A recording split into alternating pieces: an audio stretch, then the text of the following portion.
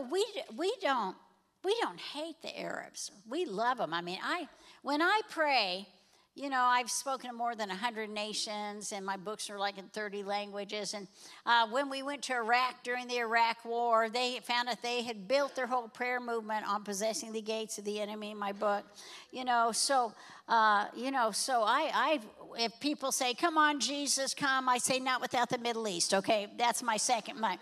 They go, yes, come today, not without the Middle East. I raise my hand about that. I preach in Jordan and Kuwait and Egypt, and getting ready to looking at Morocco next year. Morocco, doesn't that sound? Casablanca, Marrakesh. Doesn't that sound so exciting?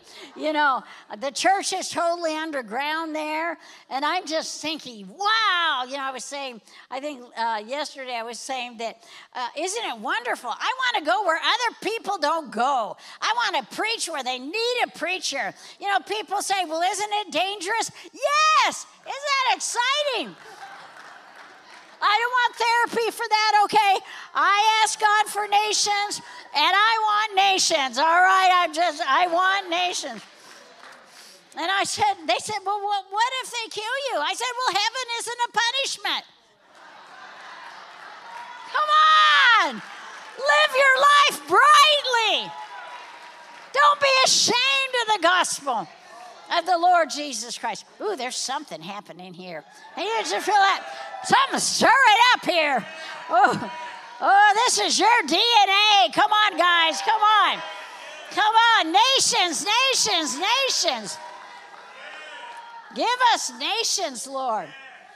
Amen. I was thinking, as I was looking, the God spoke to me, and he said, we're going to need, and I want to tell you, on the way to Israel, I wrote a prophecy, and this is what I wrote. The Lord says in 2024, we need a wartime president. If we don't get a wartime strong president and we get a weak president, then in 2025, our enemies will begin to have World War III against us. Now, of course, prayer can change things. I don't know if you've read the book Shaping History Through Prayer and Fasting by Derek Prince. If you haven't, you got to read that book. Shaping History Through Prayer and Fasting. Because it is our honor to give Jesus what he wants, and that's nations. That's our honor.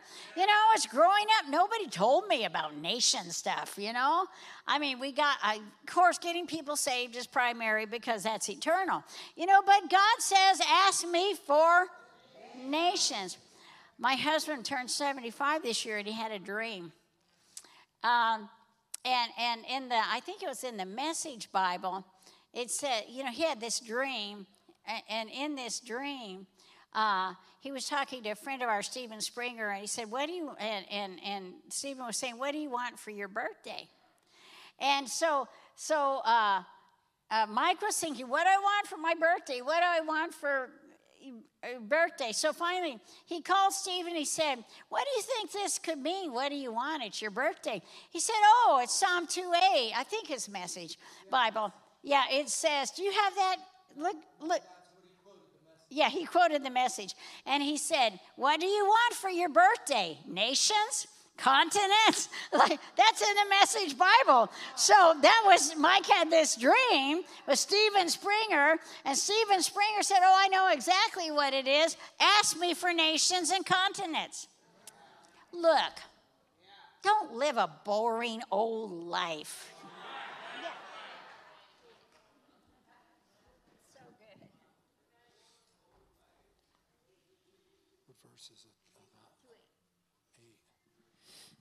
And today is your birthday. You're my son, and today is your birthday. What do you want? Name it. Nations as a present, continents as a prize. You can command them all to dance for you, or throw them out with tomorrow's trash. Whoa. What does God give his son on his birthday, right? Nations. What does he want? Nations. He is the Lord over the nations. Amen? Okay, here's this little one. Hi, baby. Come up here and see Miss Cindy. Hi. Hey, guess what? This morning, God told me, Miss Cindy, that you would be here, and I know who you were, and to give you this present. I brought it for you. It's little gemstones. And the Lord says, Josiah, you are a sign of the reformation of this nation. And God says to you, I'm going to take care of you. And tell your mommy someday God's going to pay for your college education. God's going to see that you get the dance lessons you need. And God is going to use you in a very special, special way in America. That's that.